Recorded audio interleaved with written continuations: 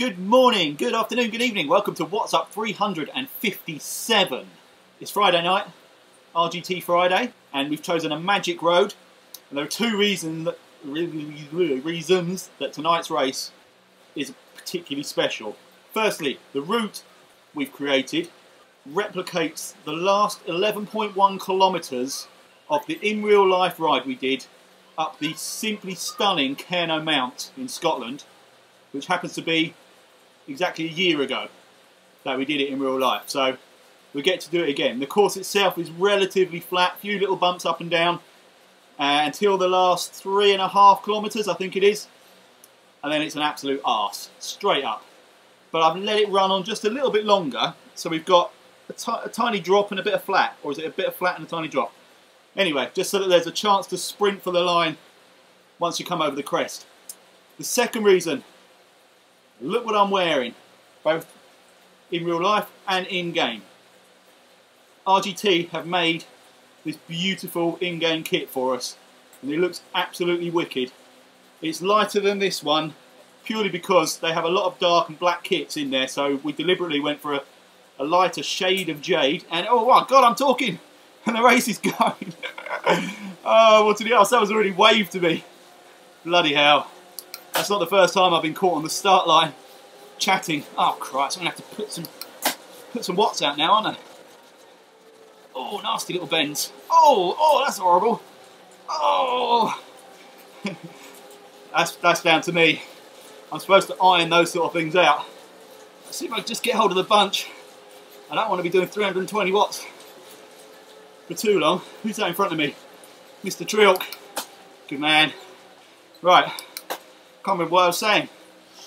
Yeah, made the jerseys a little bit lighter. Whew. To distinguish them from the other dark jerseys in game. And I bloody love it. I'm so pleased. Alright, I'm staying with this bunch now because I haven't got the legs to chase that other lot.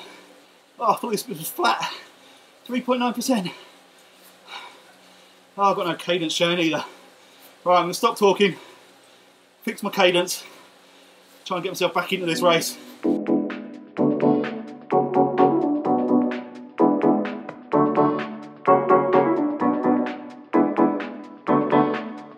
I do not remember this 4.5% section. No wonder I struggled so badly on the main climb, if this is what we did before it. Okay, I am currently riding with Maria Trilk just behind me, Catherine Denton just in front of me, Dee Sarway just a little bit further back. I can see Darren Smith a few hundred metres up the road. Great to see you, Darren. Kev's in here somewhere as well. Up front we got Jay Paraday, Dee Coditz, Brian Roden and S. Bellio flicking around with Giles Blundred. I'm pretty sure John Bytheway's up there as well. Paul Pickles just ahead of Paul Trilk. Sorry, now just behind Paul Trilk. A further 12 metres up the road from me.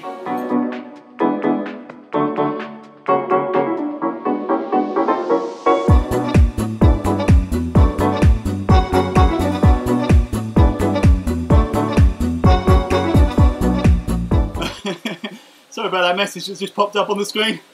A very belated Father's Day gift that I sent to my dad. Obviously just arrived. Oh man, I'm well out of this.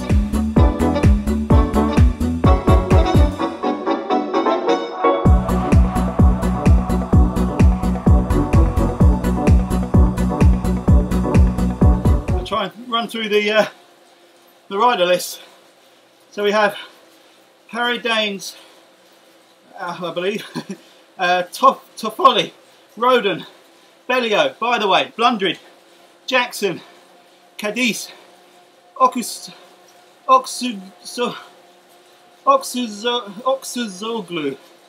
Oh, I'm so sorry. Allsop, Kev Stevens doing well, Darren Smith right behind him, Emmanuel Persson, D. Gran, Keith D. the Hoff, followed by T. Hoffman, interestingly, Mr. Grasso. John Grasso sneaked in here, I didn't see that. Great to see you, dude. And then Paul Nichols, Paul Trilk, myself, Catherine Denton, Maria Trilk and Dee Sorway. There's a lot more hills than I remember. Oh, remind me never to go to Scotland again with Kev, Darren, Jason, Peter, Sean, Neil. It's far too hilly. Pickles is warning everyone that I'm plotting an attack on the hill. Have you ever seen me race, Paul? You know, even if I say I'm saving something for an attack, that attack is usually maybe an extra 2% of power for 15-20 seconds at best. I will give it a go though. But which hill? Look, there's a bastard hill coming up now. Oh. I'm still feeling the time trial in my legs from yesterday, to be perfectly honest. That was a very high-paced race for me at team time trial, it always is.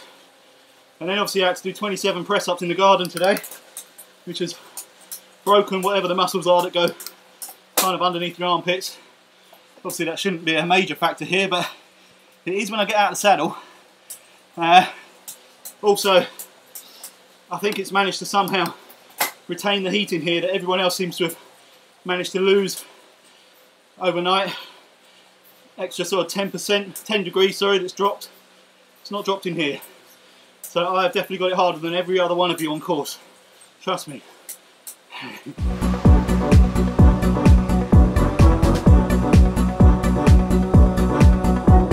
There is Mr. Grasso.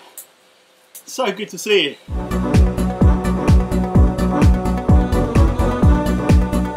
It's a real pity because I'd love to do full side-by-side footage on this video with the real climb. But I can't actually find the video of the entire climb that I did.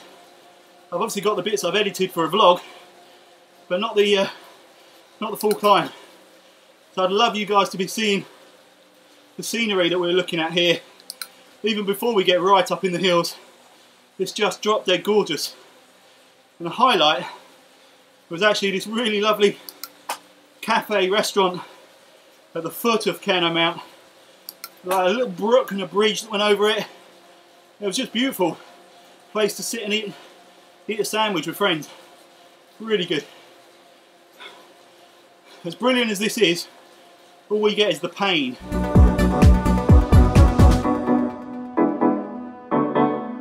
John's definitely waiting to give me a wheel. What a legend.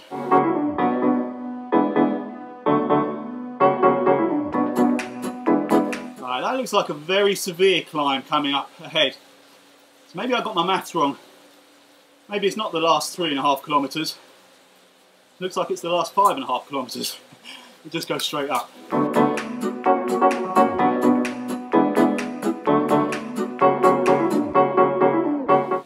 This actually looks familiar now. You got this little sting here. I think it's about 16%, and then it levels off about 8 or 9%, I think, and just keeps going. Oh, 24.5%. Okay. I don't know. I'm not sure it quite gets to that, but I do remember Kev saying to me, if you've got some momentum on that lead in, use it to slingshot you over the top of that bump.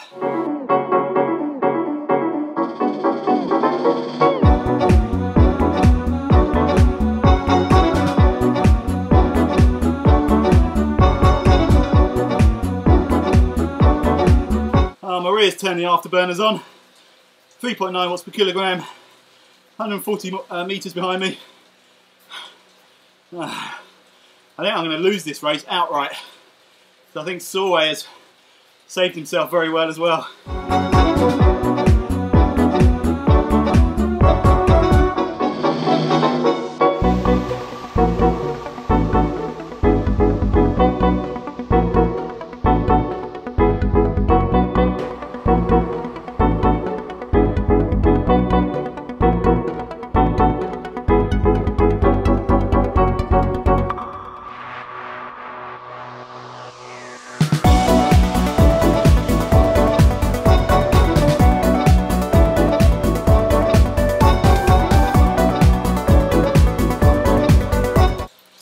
Maria's with me. Great stuff, Maria. It was inevitable.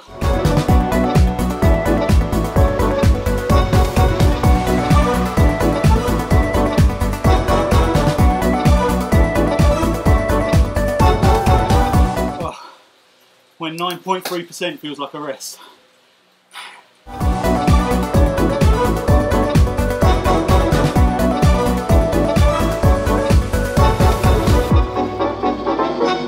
Let's saw away, just less than 50 metres behind me now. Maria's shot off, John's still close by. Up front we've got Paraday, Cadiz, Blundred and Bellio, sorry, the top four.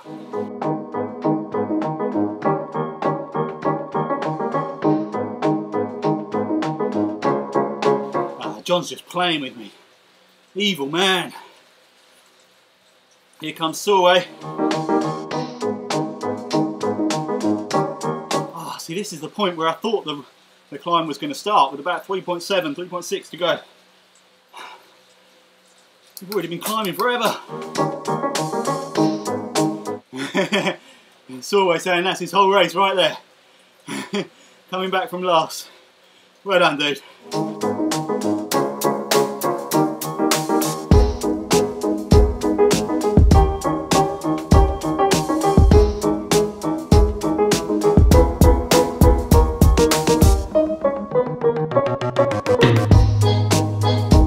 Looks like the front guys.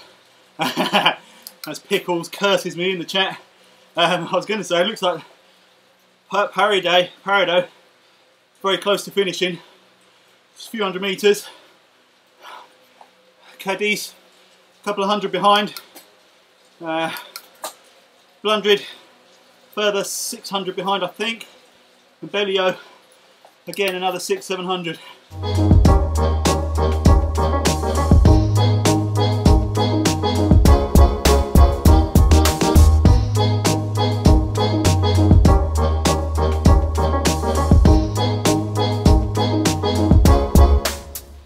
Okay, so it looks like,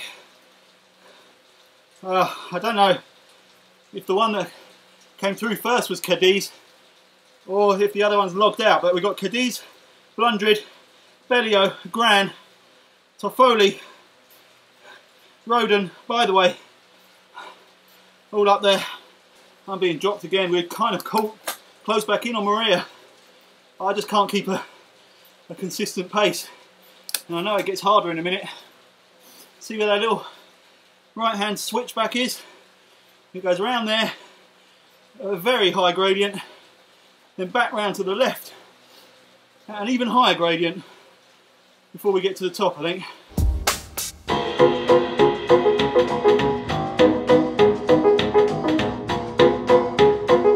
Alright, Giles Blundred's finished, or rolling over the finish.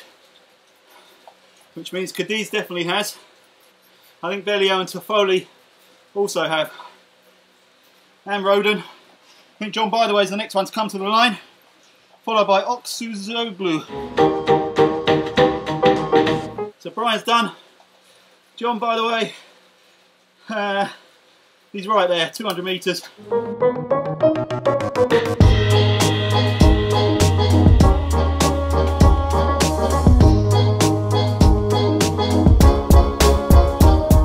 I think John's finished, I think Alltop's finished, and I think Oksuzoglu has finished. Next up should be Gordon Jackson.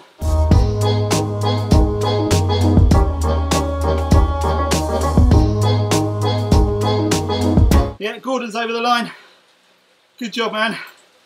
Emmanuel Pearson's next. He's pretty closely followed by Paul Nichols. I'll try and keep an eye on that.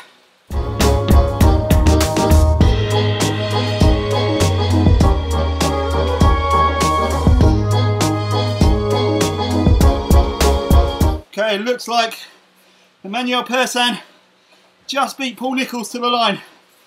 From what I can see, next up will be T. Hoffman, followed by Paul Trilt, then Keith Denton, then Catherine Denton.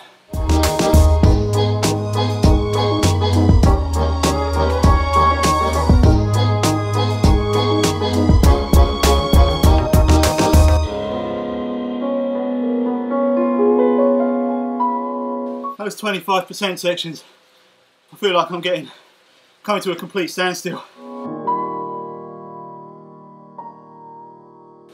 Oh, it's a very weird reading of the gradient there. It was showing as 18 and now 13%, but it all just went very loose for a second. Hoffman's got Paul Trilk very close to him, but I think he's going to hold him off. I think he has. I think he's done it. So well done, T. Hoffman. I think Paul Trilk's come over the line as well. Then we've got Keith D, a few hundred metres ahead of his wife Catherine, who is nip and tuck at the moment with Kev Stephen.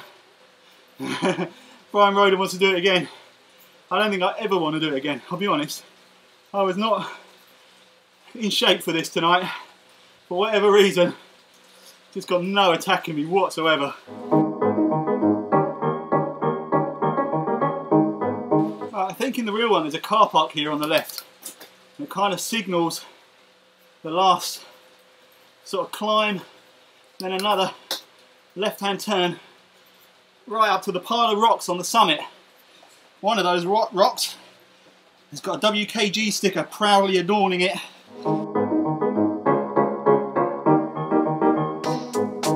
Paul Trilk, yeah, I think we saw him come over. Keith D, just behind. Catherine's pretty much there now as well. 200 metres I think ahead of Kev Stephen. Then Sawway, who played a great game. Slowly, from the back.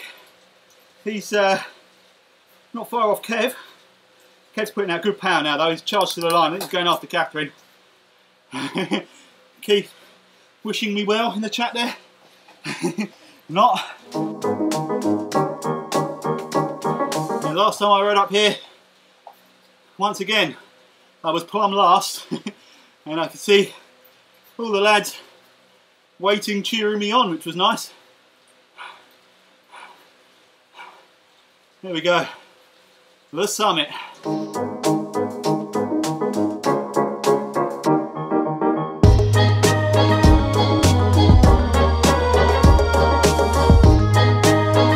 my God, does that go back up again? Please don't go back up again. Oh no. Oh yeah, it's going up a little bit. Oh my God, this has been absolutely brutal.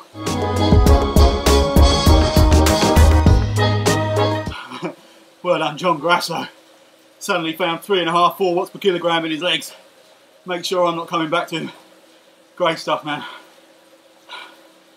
How long we got? 300 metres. Should I try for a sprint? I don't know if I've got it.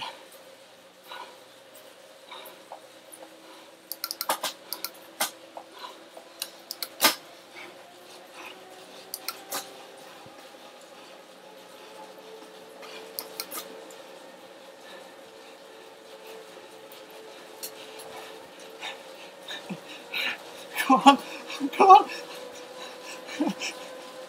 Ah! I don't know who got it. I think John did. He did. Ah, 7/100th of a second. Ah. Ah. Ah. I don't know why I'm smiling now, it's just horrible. Horrible. Oh, guys, thank you all so much. All I could do is giggle about it. It was just ridiculous. Well done, everyone. Everybody that finished ahead of me, which was everybody. So yeah, dead last by 7/100ths of a freaking second. Well played, Mr. Grasso. That made it really exciting at the end. Awesome stuff. Thank you, John, by the way, for continuing with this brilliant platform. Really loving RGT at the moment, and getting the kits in game is just the cherry on the icing on the cake. Absolutely brilliant. Love it. I hope you're all enjoying it. These Friday night races are fast becoming a real highlight of my week. Absolutely love it. That said, I won't be here next week. I'm probably not going to be doing any indoor cycling from now until about 10 days time, because next Friday I will be embarking on my first ever bike packing trip for a few days, so I need to have full strength and not risk any kind of muscle injuries between now and then. I'm super excited about that, but we're going to try and do an on-off system with these Friday races, where every other week we will do the race that we did last week, which was 11 times around the Canary Wharf crit race circuit, which was absolutely brilliant. So we're going to do that every other week, and then the in-between weeks we will do either a magic route like this or one of the hilly climbs. I mean, we've still got Ventoux, Stelvio, we've done Formentor, haven't we? There's another one, I'm forgetting. We've still got those to do, as well as obviously a limitless number of magic routes that we can make, magic roads. So anyway, I'm going to stop prattling. My legs are shaking, my whole body's shaking now because my legs are shaking so much. Thank you all so much for racing. Thank you all very much for watching. Have a fantastic weekend, whatever it is you're doing. And I'll see you all on the next one.